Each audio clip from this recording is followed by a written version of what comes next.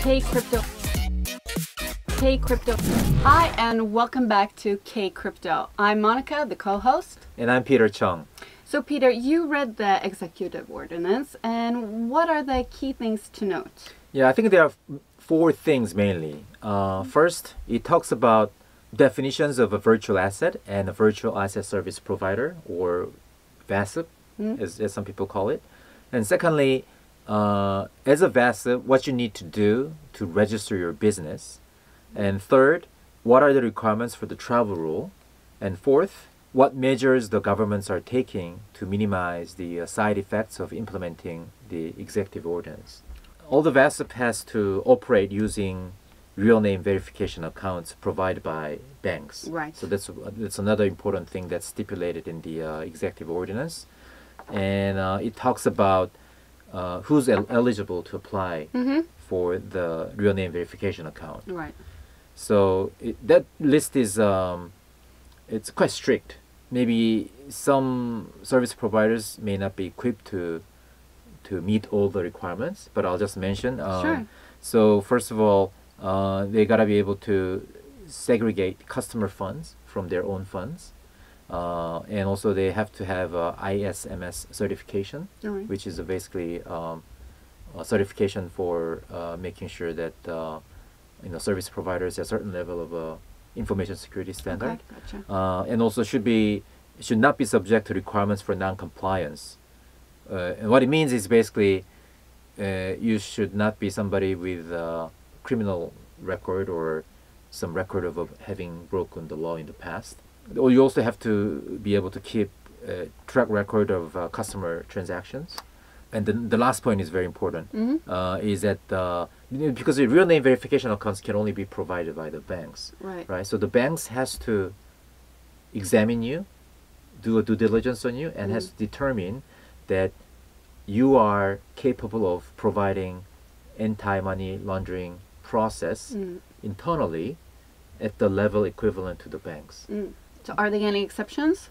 Yeah, there are some exceptions. So the good news is that if you are a service provider that doesn't have any touch point with a fiat currency, then you don't need the real name verification account. Okay. Gotcha. But still, you will have to register yourself with the FIU, the Financial Intelligence Unit, and follow all other anti-money laundering procedures. Yeah. Gotcha.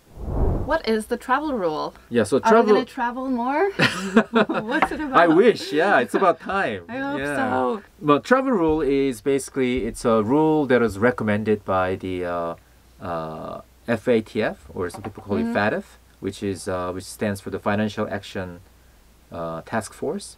It's an international organization that oversees anti-money laundering activities. So it doesn't have really anything to do with travel?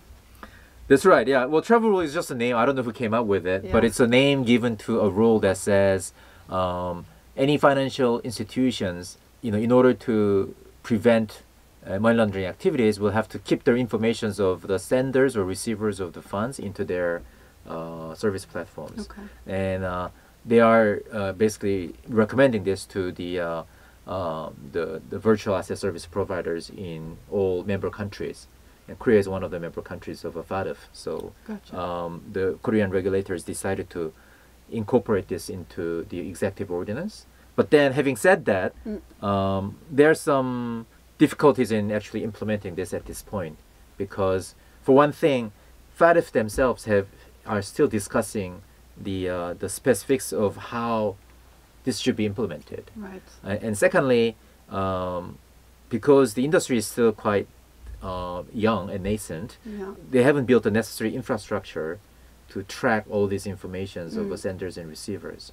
So what the executive ordinance says is that they will give a 1-year grace period from the time of executive ordinance implementation. Gotcha. So that means that the travel rule will not be applied until March 25th of 2022. So we still have some time to study and find out what it's all about. That's right, yeah. But then they've decided on some minute details of how they will apply that rule. For instance, they said that the travel rule be applicable to transactions exceeding 1 million won only. Okay. Or it'll be applicable to transactions intermediated by the VASIPs only. So if the transaction takes place between two individuals, for instance, between myself and you, Monica, we wouldn't have that travel rule requirements. Okay. Yeah.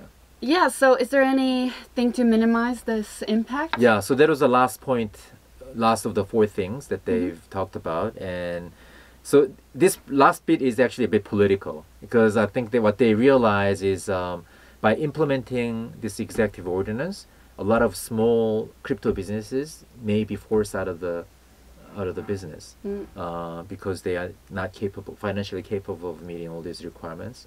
Well, if Bitcoin pumps, maybe that'll change. Yeah, we'll see. Yeah. So in order to minimize these negative impacts, potential negative impacts, they said basically, they'll organize or sponsor more public educations and press conferences and seminars in order to educate the industry participants about how this ordinance will be But that's great. applied. Yeah. Another thing they mentioned also is that they were adamant that ICO will remain illegal in Korea. Right. Yeah. Gotcha. So I don't know you when. gotta still travel to the Seychelles. Yeah, or to do that. That's right, or Singapore, or Oh yeah, Singapore. That's right. other some offshore locations. Yes. Gotcha. All right, that's super interesting. Yeah. So that's the. So we'll see. I think right now, actually, something I didn't mention here, but right now they are in the process of collecting feedback from the industry participants on this executive ordinance.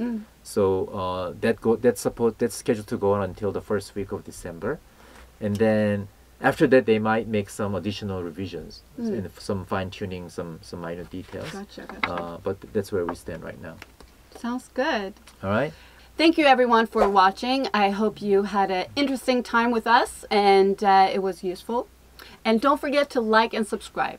And also, if you have any comments or questions that you would like us to address, please leave them in the section below, and we'll be happy to provide answers for you. Ciao for now. Bye. Hey crypto. Hey crypto.